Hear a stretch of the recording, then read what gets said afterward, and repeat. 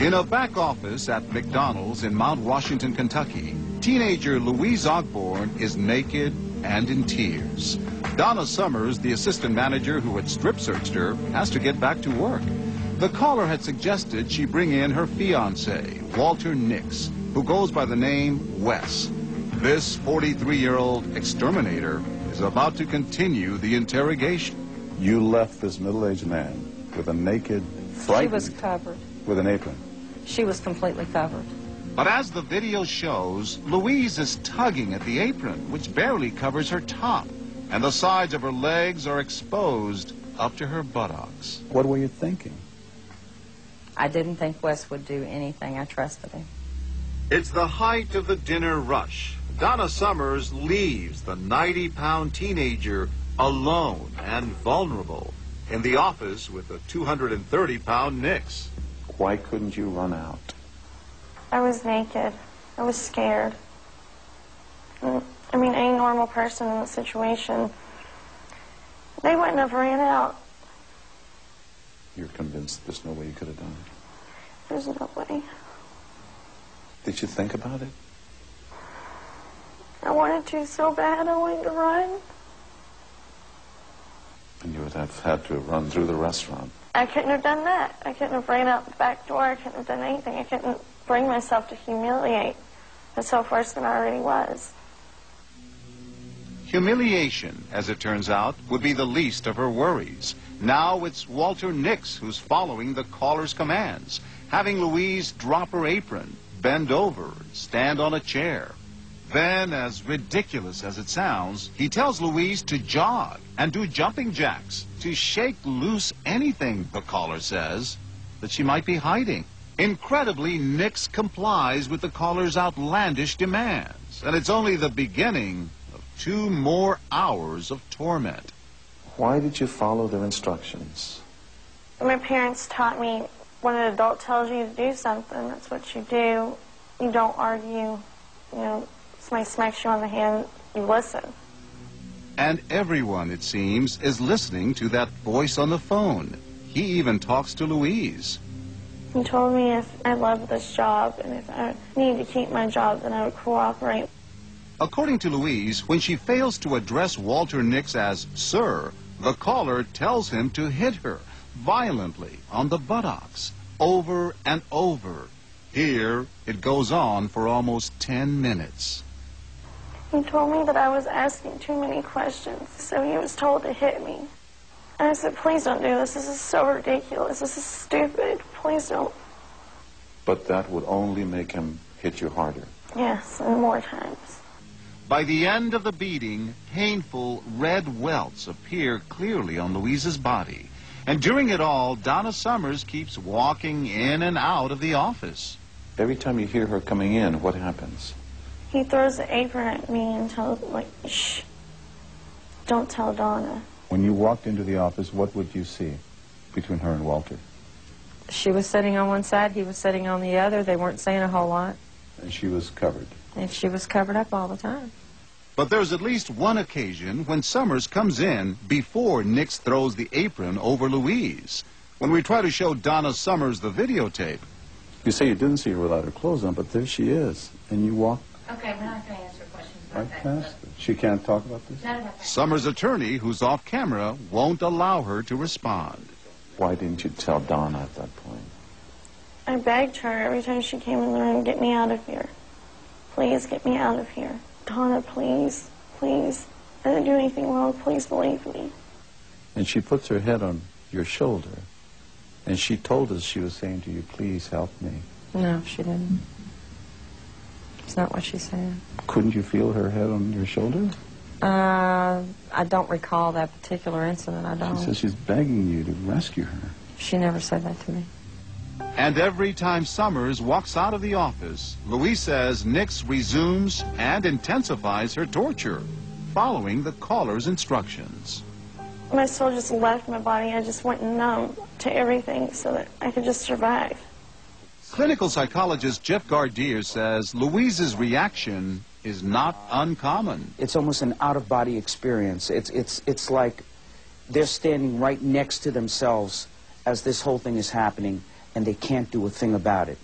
It's a nightmare where they can't wake up.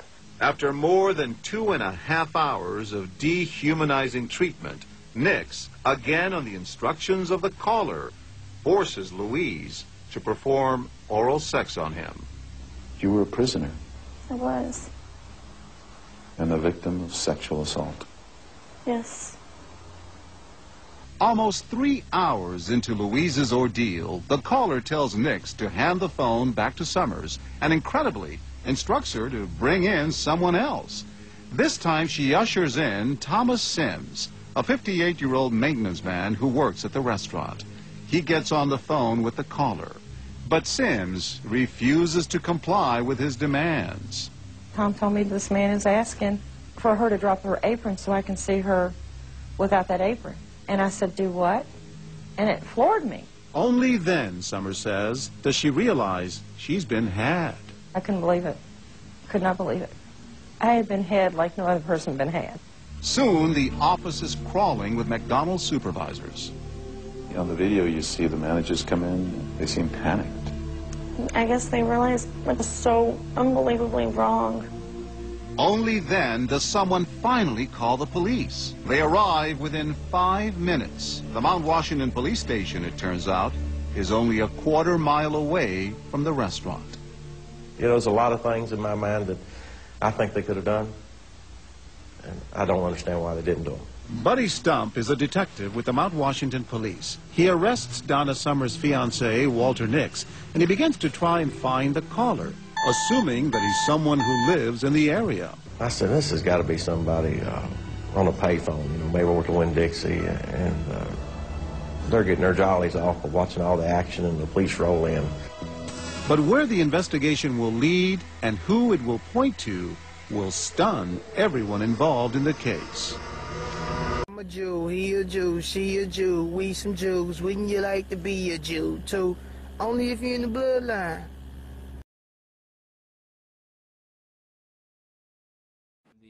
And these strip searches. The most famous of these incidents took place at a McDonald's in Mount Washington, Kentucky. There was a videotape security camera had filmed. We didn't hear what the instructions were, but due to the actions that were had taken place, what the victim was doing in the video and stuff, it was pretty evident what each instruction was. An anonymous caller, pretending to be a police officer, told the assistant manager that an employee had stolen some money. He said, I'm Officer Scott, and he said, I'm with the police department. I'm investigating a complaint. It went directly from a theft into a drug thing. So I was asked to search her clothing. You know, he would tell me, take her shoes, click them, take her shirt, shake it out.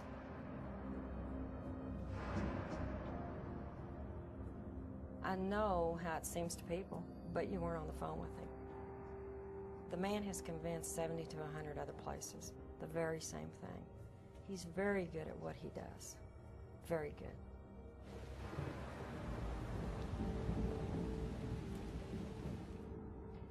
He sounded like a police officer.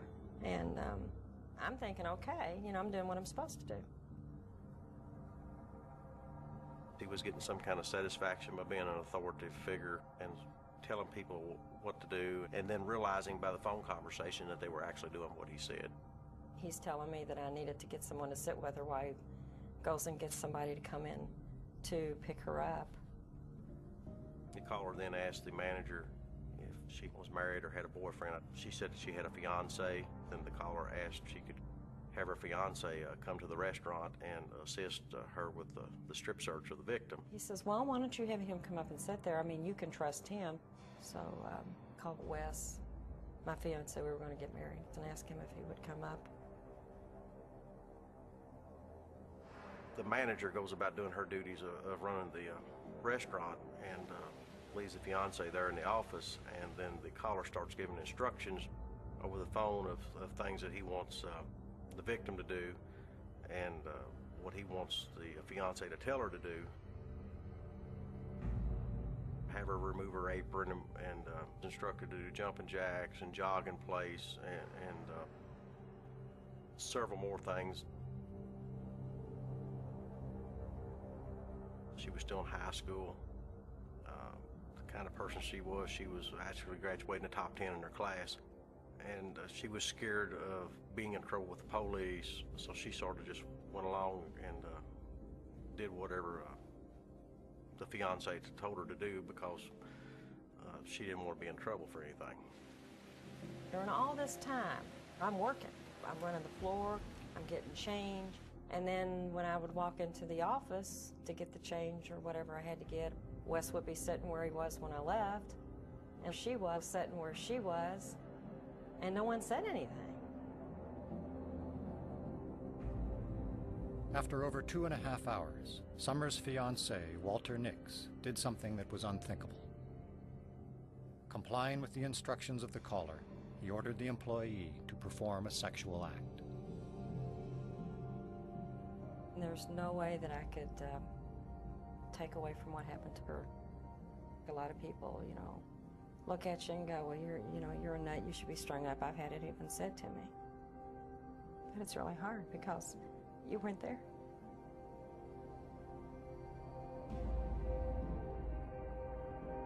The Milgram study showed us that most people would do that. If you structure the environment such that, you know, you provide all the authority and you know, the commands, just anybody might do this. But I do think this sounds worse. You think this is worse than what Milgram did? With the Milgram, there was somebody like sitting right there and instructing them. If they hesitated, they could turn, and then somebody could encourage them, and they could sort of maybe psychologically leave that responsibility on that other person. But in this case, the police officer's on the phone. He's not standing there. Exactly. It's a very good point. You know, you look back on it and you say, I wouldn't have done it, but unless you're put in that situation at that time, how do you know what you would do? You don't. You don't. Over 60 other people did exactly as Donna Summers did. Why is it so easy for us to obey orders even when we know they are wrong? Why are we willing to inflict pain on others if someone else takes responsibility? There's nothing more difficult for people to violate a social structure which all participants have initially accepted. It reminds me of a situation that once occurred in South America. I was in an airplane. The pilot came into the plane. He was drunk. He was reeling toward the cockpit. Passengers looked at each other, but no one got up. No one said to the pilot, "You're drunk, we can't fly on this plane." There are a set of pressures that keep you in the role that you've initially accepted.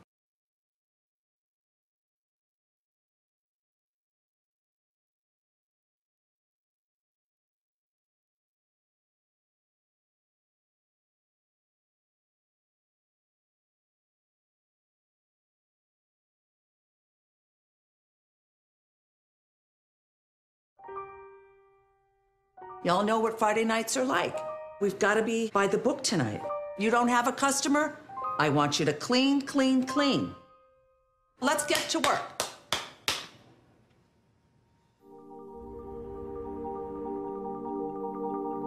is Officer Daniels with the police department.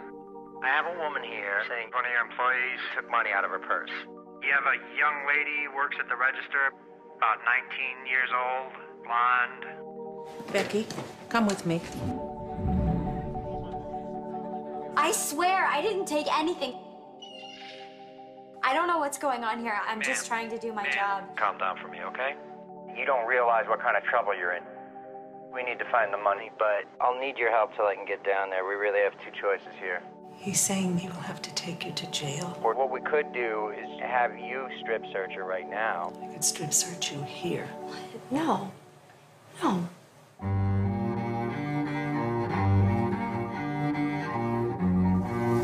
Is this okay to be doing? Oh, yeah, of course.